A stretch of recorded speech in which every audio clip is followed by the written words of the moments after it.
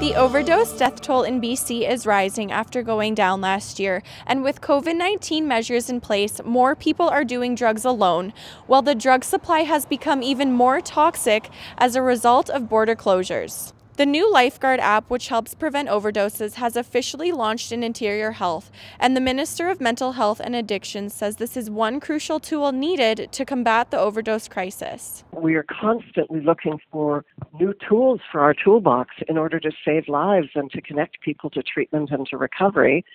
And this is a really, really important tool. And with the advent of COVID-19, its readiness to go, its launch couldn't come at a better time because the death toll, very sadly, has begun to go up again after going down last year. The idea for the app came from Lifeguard CEO Jeff Hardy while he was recovering from an alcohol addiction in 2017. Hardy's close friend Evan died on May 29, 2017 from fentanyl toxicity, which prompted Hardy to find a solution to the drug crisis. The application's information, the very minimal that you put in, it doesn't go anywhere but to emergency responders. It doesn't go to RCMP. It doesn't go to the fire department. It only goes to the ambulance people. And the only time anybody responds to you is if you've overdosed. So when you actually go to use the app, you turn it on, and it asks you two questions. It gives you a drop-down menu to give a description of the type of drugs you're going to take.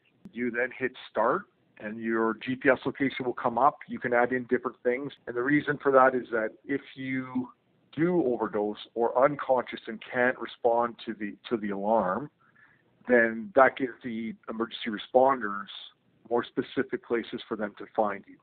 Mm-hmm. So once you confirm the address, it then starts an alarm which goes backwards from 60 seconds. As it gets to 50 seconds, okay, if you haven't already turned it off, it gives you a warning sound, which is another alarm. And that stays on until somebody turns it off. So what that means is that if you do pass out or if you overdose, it stays on. If you're by yourself, the hopes is that somebody will hear it. And also when the emergency responders come to get you, they can hear it as well. We've come together as a province to fight COVID-19, and we need to continue to come together as a province until we turn the tide on this terrible crisis of overdose. The Lifeguard app is available on iOS and Android platforms. For Castanet News, I'm Miriam Halpenny in Kelowna.